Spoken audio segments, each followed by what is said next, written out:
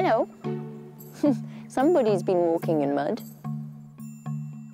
We've been fortunate enough to spend a great deal of time with the hyenas of Djuma, and as a result, things started to get a little bit confusing when we didn't have any names for them.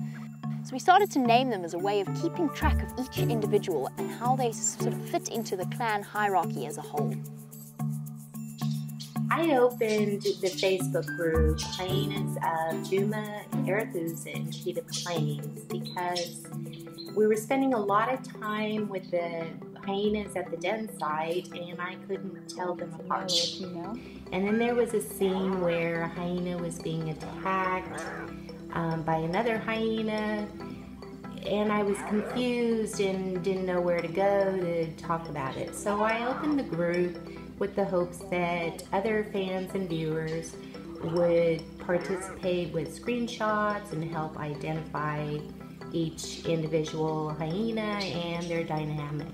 I think the amazing thing about Safari Live is that we can have that communication with viewers all the way across the globe. And of course, they've got the advantage of being able to sit and compare the spot patterns to the known individuals, and it makes our lives so much easier when we can turn around and ask them, who are we looking at? Which hyena are we seeing? And to just get that interaction, I think it takes it up to a whole new level in a way you wouldn't even be able to imitate on a real live safari drive. Hello, my name is Crystal and I am from California. Since I've started watching Safari Live, the hyenas have quickly become one of my favorite characters. And one of the more satisfying things about getting to know the hyenas we see is being able to identify them individually. When I identify a hyena, I prefer using their spot patterns. Ear notches, scars, blind eyes, they're all really good ID features, especially if they're unique, but I still prefer using their spots.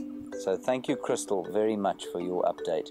Corky, you say, is missing the tip of her left ear, which the hyena in the background is, and Madam has got 2 notches in her left and 1 in her right. There you can see the 2 notches in her left ear. Very nice. Thank you for that, Crystal. That's As brilliant. for my favorite sightings, though, they will forever be the sightings where we spend the day at the den with all of the little cubs out running around and having a grand time. They are too fun to watch and they always make me smile. I just absolutely love them to death. How lucky are we to be able to watch hyena cubs grow up? Yes, I'm talking about you. It really helps that they just happen to be my favorite predator. That light of curiosity and mischief that just shines out of those eyes.